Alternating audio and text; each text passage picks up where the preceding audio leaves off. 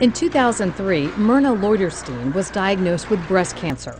After she had a mastectomy to remove the cancer, the surgeon who was going to perform a breast reconstruction noticed that her remaining tissue was congested with blood and had turned blue.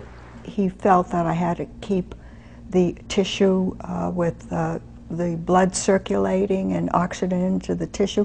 Myrna's doctor knew that he had to do something to remove the old dead blood cells and increase the circulation of new blood to bring oxygen into the tissues. Sometimes the flaps become congested and the blood builds up in the tissue and doesn't drain sufficiently.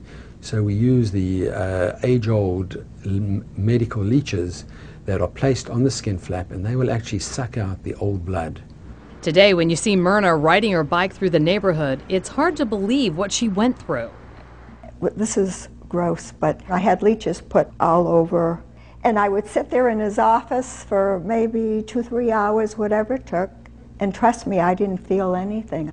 The other thing the leech does is it injects an anticoagulant into the tissue because it wants to suck the blood out. But in order to get the blood out, it has to liquidize the blood, and that's a great benefit to the flap that is threatened. I guess after 3-4 days, Dr. Becker said everything, the leeches did their job. I had oxygen, everything was circulating.